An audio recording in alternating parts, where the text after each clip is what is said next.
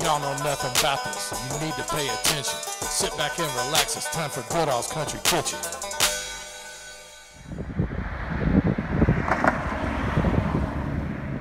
All right, we're out here in the West End, Dixie and off Algonquin, here at 40 Acres and a Mule.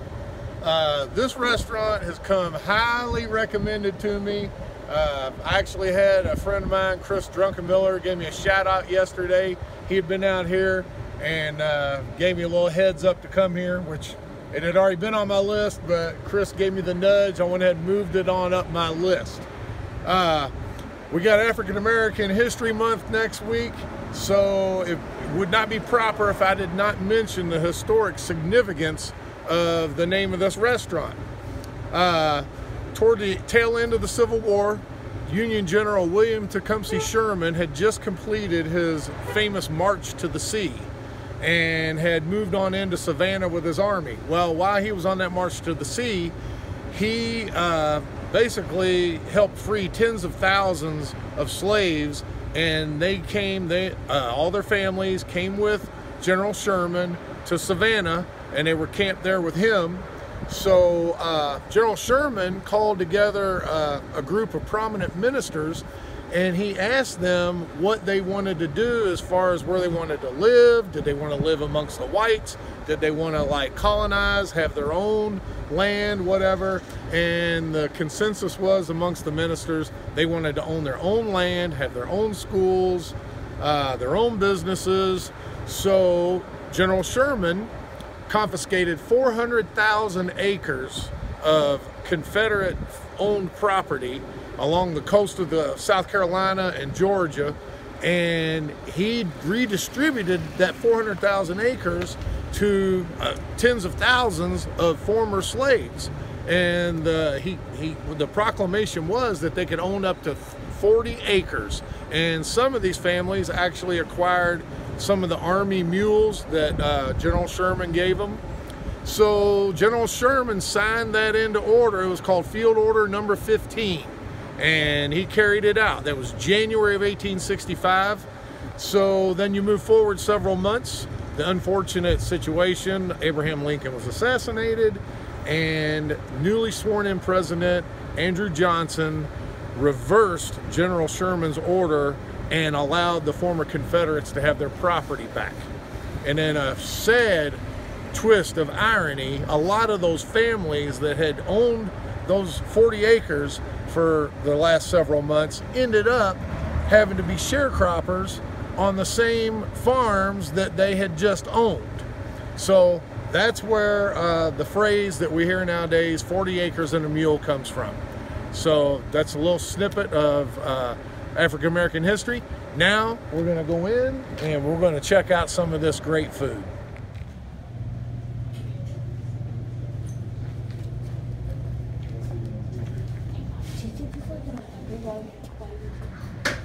Got some interesting history stuff here on the walls. Very historic, which goes along with the 40 acres and a mule theme. Yeah, that's a very cool place. Clean as a pin. Look like you could eat off the floors, they're so shiny. Look at that, ribs and chicken and greens. Look at all these sides. Wow, this is better than grandma right here. These homemade desserts. It's like banana pudding there. All kinds of cake and pies.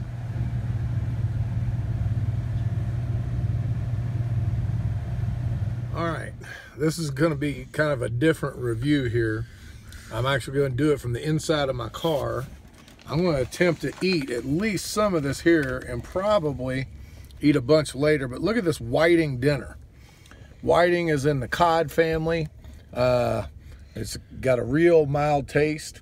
It looks like it's a cornbread based Green River style breading. And this is with the mashed potatoes and gravy and mac and cheese. I'm going to do my best to eat this. And it's probably not going to be pretty because I don't have a table, but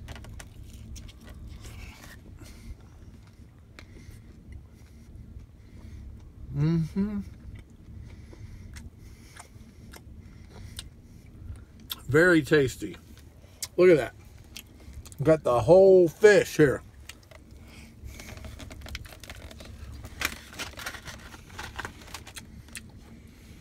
All right. Now I gotta try this mac and cheese.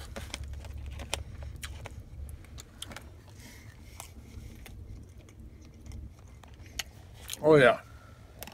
It's good and cheesy. It tastes like it's got at least 3 different flavors of cheese going through here. Let me try this mac and... Oh, this is dressing. Dressing, my bad. Yeah, I didn't even get mashed potatoes. Mary got mashed potatoes. And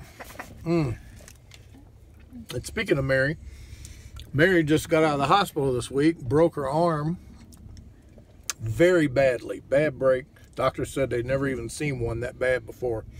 But anyway, she's brave enough to come out here and help me do a review. You made me. Well, anyway, that's not so bad. A dad making you come out and get macaroni and cheese and stuff. Anyway, we'll be right back with the next item. All right, I'm going to go ahead and taste Melissa's. She got the smothered chicken with dressing and sweet potatoes and green beans.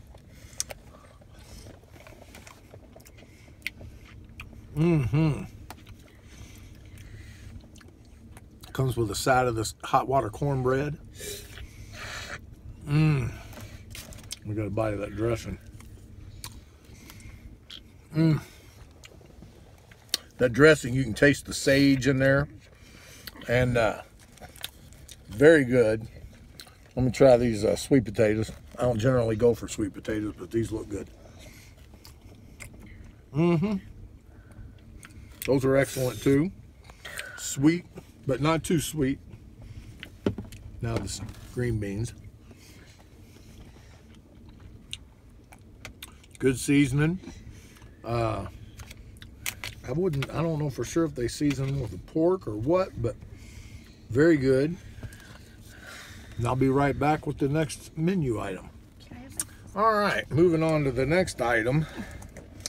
Got the pig's feet, which out in my end of town, I don't get to enjoy some good pig's feet, but whenever I get the opportunity where I go places where I can get it, I definitely take advantage of it. So here we go. Well, if I can... Well, I'm having a little trouble here. You gotta be careful when you eat pig's feet. You got a little bone.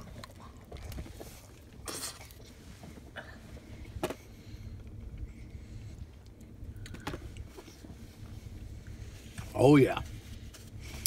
Nothing like some good pig's feet. And I got the seasoned cabbage. I asked for greens, but I got green beans here. Maybe there's greens in one of the next boxes. We'll see here. Again, good green beans. All the meals come with this hot water cornbread. Excellent. Fried on the griddle.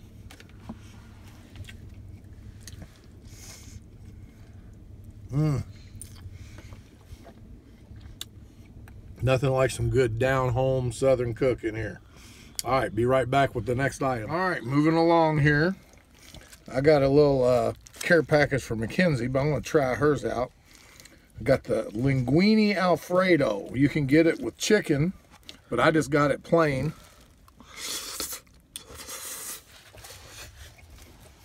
I love that Alfredo sauce. Good and creamy and cheesy.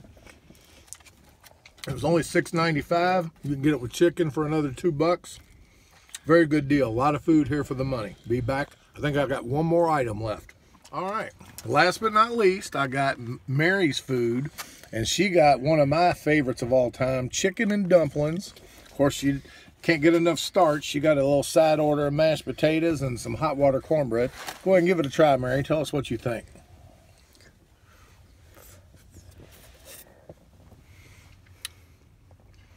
Give it a little description. Come on. It's good. Can you taste the dumplings? Let me see here. Oh yeah, see, there's some dumplings in there.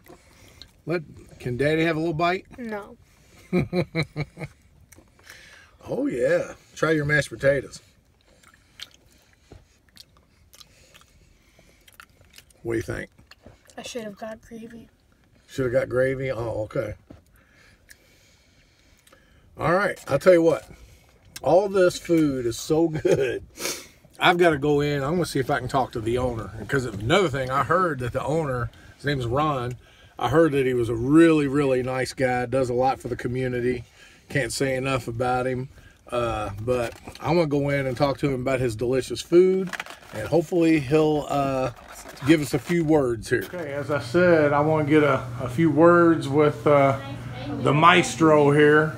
That food was so good, I had to get a few words. And this is Ron, owner of 40 Acres and a Mule. Ron, how long you been in business here? I've been here 14 years.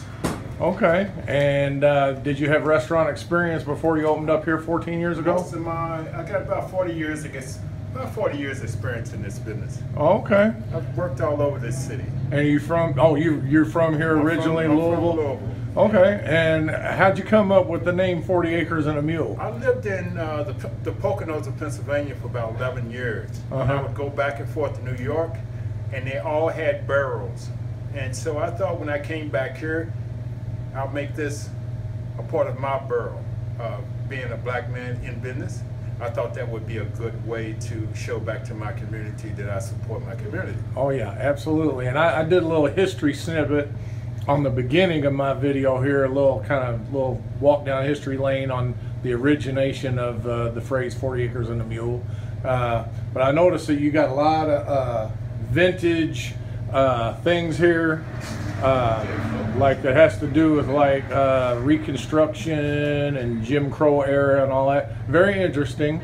And I just want to let you know I loved your food. Thank you. Is there any added words of wisdom you want to give us here? Good food starts at the beginning. So we're at the beginning now. 40 Acres and a Mule. It's the beginning. All right. All righty. Well, with that said, y'all don't know nothing about this 40 Acres and a Mule. That's right.